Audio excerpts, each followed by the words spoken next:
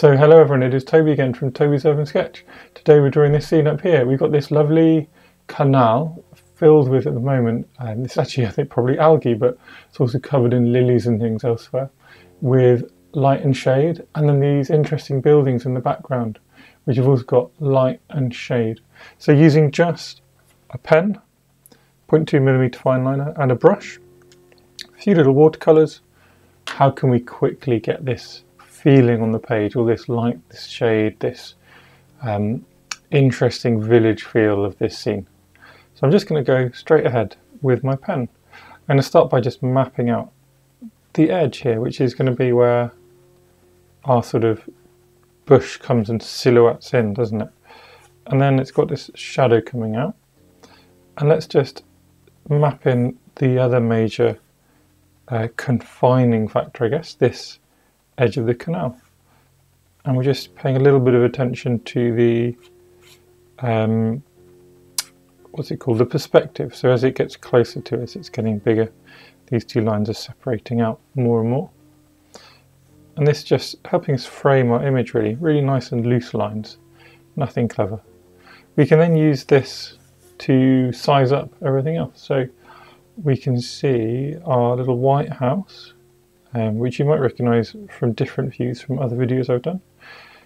Starts just above the canal and goes up to sort of the top of this bit of the tree and comes across. And this is where we'll just start doing some more loose, just character-filled lines. And of course, feel free to be as tight, as loose as you like with these kind of lines. If you watch my videos, you know that I love just going for it and dealing with the consequences later. We can start popping in some of these windows. We can decide how much detail we want to make of them, how much we want to just have them as suggestions. And then we've got another door. And we've got this fan, and I am going to pop the fan in because why not? And the van's just another set of shapes. Vans, cars and things can feel a bit scary, but just make sure there's always a slither of the top, so capture that slither, that little shape, and just pay attention to the shapes you are seeing, not what you think you're seeing, but the shapes you're seeing. Normally the windscreen and things will be bigger at the bottom. It's tempting to draw a square, but actually it expands in all directions.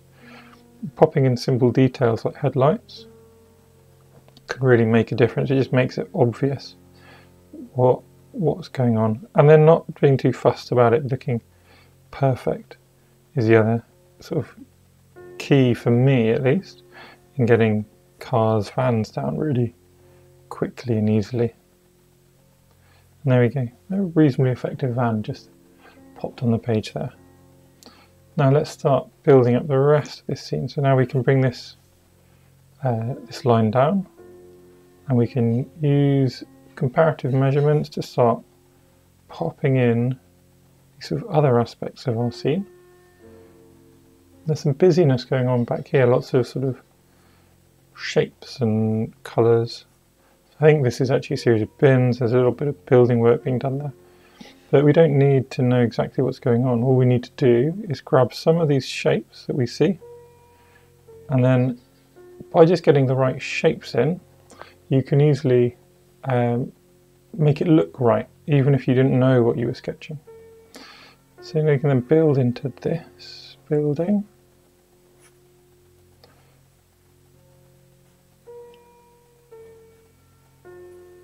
And then, well, there's a very funny chimney here, isn't there?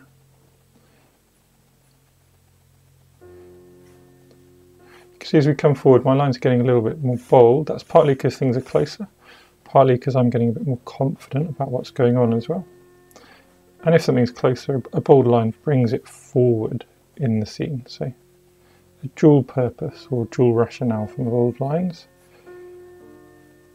And then we've got all these doors, loads of windows, a couple of them very big windows, 2 windows here, and it doesn't need to be perfect. I'm not going to see where these windows, this window here is coming out. It's like an alcove window.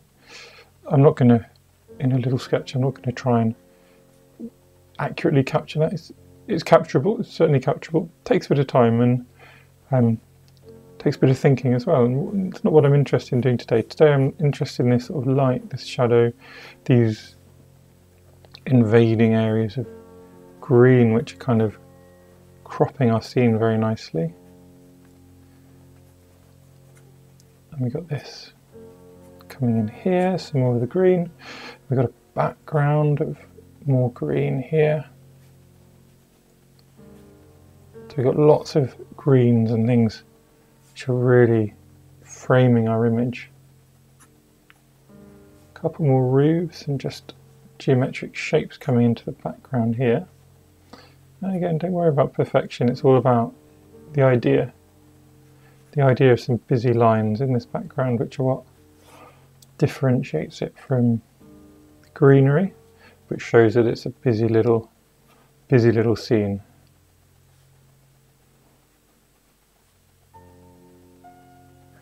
Okay, so our basic sketch is very much building up.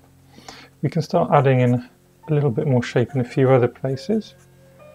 So we've got all these shadows coming in. We can just shape those. And then we've got this, I always call it metalwork, it's kind of handrail coming forward as well. Again, there's bike rails here. I'm going to leave those out. I don't think they're necessary for the understanding of our image. But what could be fun, and I know it's probably out of, actually it's probably just in where I'm sketching, but let's get this, the idea of this seat. We can do a seat just with some really loose drawing like that. It's very easy to just get the idea of a seat, especially if it's falling off the edge of a page like this. And just by building up some horizontal lines, some lines sort of perpendicular to that, we immediately form this idea of a seat, and then we pop in some handlebars and just some feet.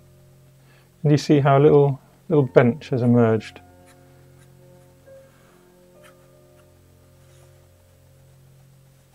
Okay, so we've got the framework.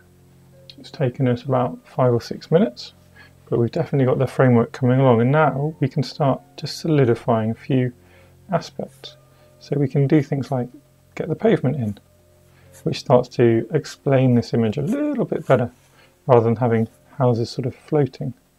We can start building up details in windows should we want to. So here I'm going to just make them a bit bolder.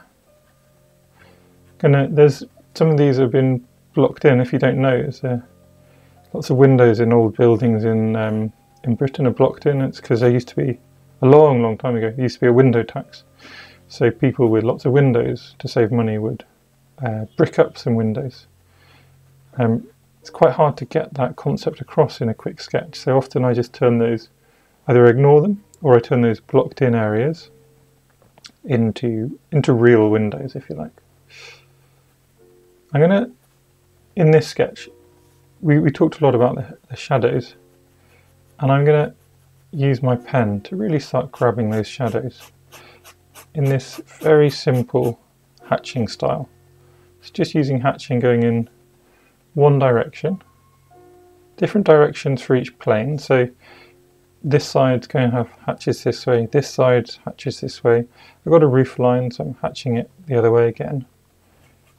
This is all vertical again, so all this hatching can come down again. But just really loose hatching. Sometimes you have to build up your details underneath the hatching again, so these windows, just build them up a little bit again. It's a really effective way of really quickly getting nice ideas of shadows. And look, there's lots more busyness going on here. And you see how when we start to add those shadows to all this busyness, we can do it here as well. So we add these shadows, just with some simple hatching, it separates out all those shapes. And suddenly there's depth going on as well. We can get some shadows under the relevant areas as well. I'm just going to solidify my doors down here. Do you see how this sketch is just building up? It's building up. We can do some similar shadows in certain places here, but it's also nice that we've got these shapes in the foreground, and if we're careful, a little careful with our hatching, we can make these foreground shapes jump at us. We can choose in a moment, or in a little while, when we add colours, whether we want to make these pop with colour, or if we just leave them as popping out just naturally from their differential contrast. And then let's go to our van. So our van, we've got some lovely shadows under it, which are a really important part of capturing vehicles. They always have this shadow which delineates them from the road. It's got some dark tones, but it's also got some definite shadows. So this side is in shadow, and then this side is in even deeper shadow. So we can double hatch even, can't we, just to really make sure we've got that clear. And we can just reaffirm some of our lines, make it a little bit more graphic by pulling it forward. And these wheels are looking good, so we'll just solidify those as well. And there we go, so now the van is definitely there, it's definitely sort of popping in front. Let's come along here. This is off one of the first lines we drew, and it's lagging behind the others now because of how much tone we've added elsewhere. And we can just add a few suggestions of texture as well, can't we? Because this is all sort of nice brickwork. Then we've got these shadows which we've helpfully marked out already, so a little bit of hatching similarly. Can add shadows in greenery and around greenery. Now let's move on to our next house, and we're doing the same idea. We can invent a couple of shadows just for continuity as well, so these shadows which are very fleeting perhaps in the image, we can just give them a little bit more structure.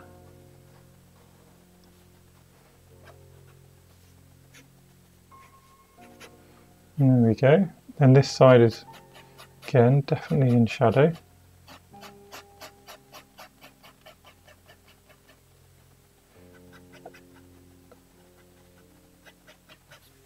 And then there's shadow all across here.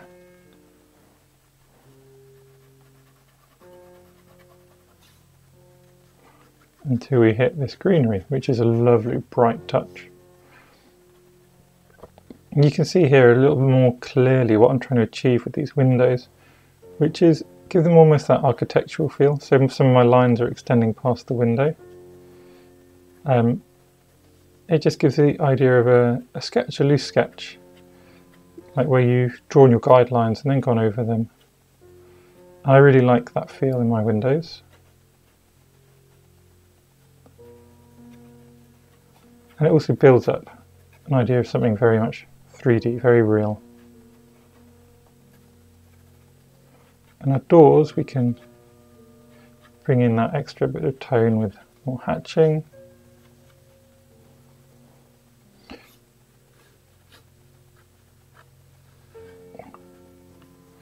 There we go, so we're almost done with this drawing, aren't we? Now the last thing I noticed, and you may have noticed me pause and have a think before going to this building, and what I'd noticed was there's a lovely lamppost. I wasn't sure whether to add it in then or now, and I'm going to, instead of then, I'm adding it in now. So we just move it slightly to one side so that it can be clear of lots of that tone and things going on. And we just create a simple, bold, shaped line. And that's all we need to do. And then, for continuity, it gets a shadow, which is brilliant. So it's all sort of joining up. I suppose the chair needs a shadow as well, doesn't it? And there we go. So that is pretty much, I think, our sketch done. It's been a 14-minute sketch, give or take. And it's time now just for some really loose colours, just to make this pop. I'm going to start by treating the buildings very much as a negative space. I've got some different colours in my palette today just experimenting with some of the things I haven't used for a while. So this colour is a cobalt turquoise, which is, as you can see, a very lovely, very bright, well, turquoise blue. I'm going to complement that with a little bit of my sort of standard cobalt blue, just to bring a little bit more richness. And then I've got a Windsor green here, which is very vibrant. That's going to be a mixing colour, so I'm not going to use that straight. But what I can do is I can mix a little bit of yellow ochre with it, and it starts to just mellow it out a bit. So browns tend to mellow your greens and create a lovely, more natural colour. Now these colours are loose, but I'm going to try and be relatively careful about painting around my houses. My houses have got this fairly detailed sketch going on, so we can sort of celebrate that sketch a little bit by letting it pop out from all this colour and tone we're adding. Now I've just added a little bit of a indanthrone blue into the green, and you can see that provides a different sort of tonality to it, a different feel. And above all this green, let's get some more of our turquoise going, and happy to have the turquoise mingling in, the suggestion of light coming through the trees. Cobalt turquoise is also a granulating colour, so it will produce some really lovely shapes if we let it, if we give it the opportunity. I'm going to use this same darker green, this sort of bluey green, down here in this area that I was describing as shadowed earlier, before moving back to our mellow green, the yellow ochre, just to the side of it, and we'll let those mix, but we're creating these just tonal variations. Now we've got another very vivid green here, haven't we? So let's take our green again. This time we'll add some yellow. Now I believe this is a Windsor yellow. Exactly which Windsor yellow, I'm not sure, but that's what I believe it is. And we're going to use that supposed Windsor yellow. Do you see how that creates quite a bright green, closer to a sort of green gold that you can get. Within that we've got lots of shadows again, haven't we? So let's get a deep brown. This is a Van Dyke brown, and where we've got all of these hatched lines, we can just pop that in, let it move, let it do its thing, and we can extend this green up because we can see there's patches of lovely greens growing up the wall here.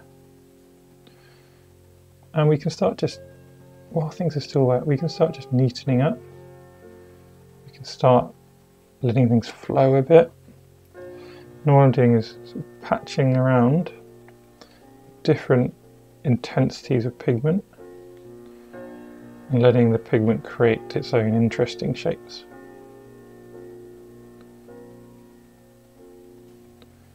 And you can see a few places where I haven't been super neat, so I can just neaten that up.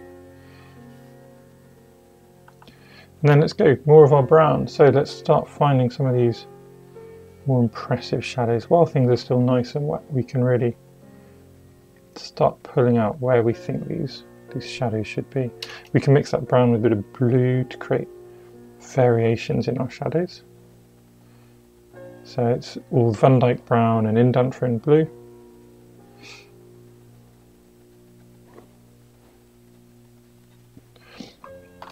I'm just going to add this little bush here is very nice, vivid green, so we're going to bring in another contrast in our greens going around. Okay, and I think that's enough for this nice loose and airy sketch.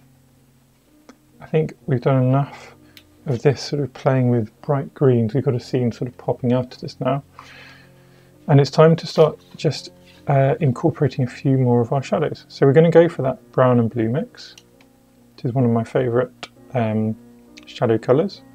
Indanthrone blue, bit of Van Dyke brown, and let's just create some areas of shadow. So everywhere we've hatched, pretty much, we can add this wash to. And there's going to be places where it might mingle. So perhaps in this green, we can let it just join up with the greens and let the colours mingle, let the shadows and the deep greens mingle, because in reality that's kind of what happens. You get these reflections of colours within shadows. So just let them do that. In other places, control it and leave a gap. So up here in these roofs, I'll control it. I'll leave a gap so we've got definite separation. And it's about creating those different variations in different places, varying your shadow colour as well. So going from a very brown to a very blue shadow, for example. And don't forget these lovely chimneys up here. And then just a few shadows in windows. And a few more just intense blocks of shadow in a few places, really pulling out differences in depth of shadow between, say, here and here.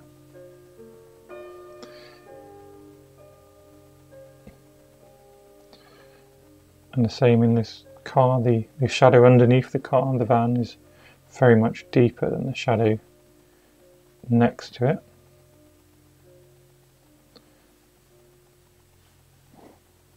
Okay, and I think we can definitely reinvigorate this shadow, which we did in a very loose way, but we can now come in and really intensify it. And we can apply a few little bits of texture in the road. Now the last thing I want to do is add some punches of colour. So let's look around for opportunities for colour. And I want to pick out colours which are going to stand out. So a good example would be this red here. It's going to stand out because we haven't used lots of red tones. And we can use that red to say, oh, these doors, they might be blue, but now they're red. We've also got this wall, which is a nice red colour. Perhaps just some token splashes, and maybe give some of these bricks a little bit of redness as well, just suggesting there's something different going on. And of course, just in the chimneys, you know I love adding these sort of fanciful colours into chimneys, and I don't mind at all that it's going to spread. If I was worried it was going to spread, I'd have waited for things to dry. And last, perhaps, let's say we were talking about, do we want to add some colour into the background here to make it really stand out? Well, that's our opportunity, isn't it? We can add these reds in just a couple of these shadows, let things just merge, mingle, become interesting. And then the other colour we can add is this blue that we've already got popping out in a few places. And suddenly this blue can be really punchy in a couple of places. Just in some windows, we could use it on clothes if we had people. We can let it mingle into some shadows, into some trees, create some cauliflowers. Just about lifting that image, making it really have some points of interest. They're almost sort of semi-abstract points, aren't they? I'm just applying colour where I think the image can take the colour, rather than necessarily relying on the image itself, the reference, to provide me inspiration.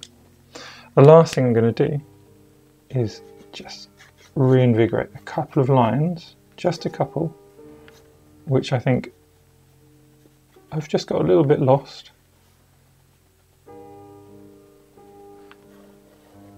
And I really do mean, in this instance, just a couple. So I think even that is plenty for me. So here we go, this is the finished piece, pretty much dry, maybe a little damp in a couple of places, but pretty much dry. You can see we've got these really interesting shadows, these fluid greens. I really like this. I'd love to hear your thoughts. You know, do you like leaving these big, bold areas of open space, or do you prefer more colour? What do you think of these odd shadows and sort of semi-abstract punches of colour? Let me know in the comments, and of course if you do enjoy, please do like and subscribe.